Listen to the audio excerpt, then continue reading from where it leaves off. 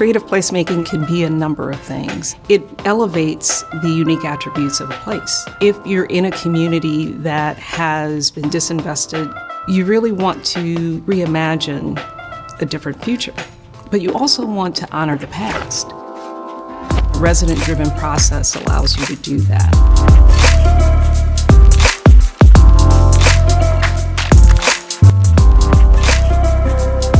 The Village of Arts and Humanities on Philadelphia's North Side uses the process of making paper to help local women returning from the criminal justice system reintegrate into the community. You feel good about yourself, like I got a reason to do better. So it makes you strive for more. The Enterprise Center on Philadelphia's West Side is helping minority business owners, including artists, along the 52nd Street corridor. I think that a lot of times community developers come in with a top-down approach and then beg for participation on the back end. I think it's priceless, the idea that your community can actually be part of the development work that's happening at these like parks and rec level.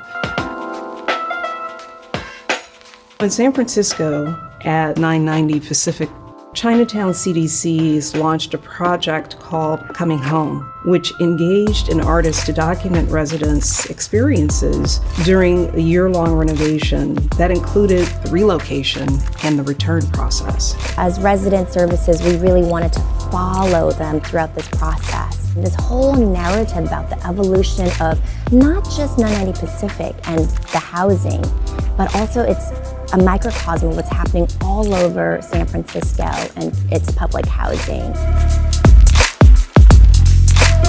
In West Oakland, the East Bay Asian Local Development Corporation brings diverse partners together to create healthy neighborhoods. One way is a small-scale intervention like the Design Dash, which gives small grants to residents working with artists on their own revitalization projects. We're going to do all these things because we're going to claim our space. Like, this is our space and we're going to own it.